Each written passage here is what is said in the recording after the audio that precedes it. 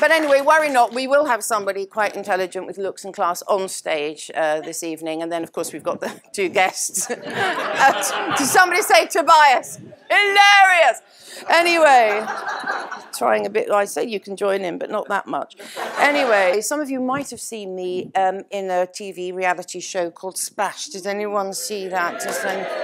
Okay, oh wow, no, it's a bit of irony intended there. Now it looks like I wanted the applause. Whoops. There I was on the board looking down into nothing thinking, you know, what is the point? You know, what is the point? You know, why am I here? And what will my legacy be if I split my gusset on primetime television, you know?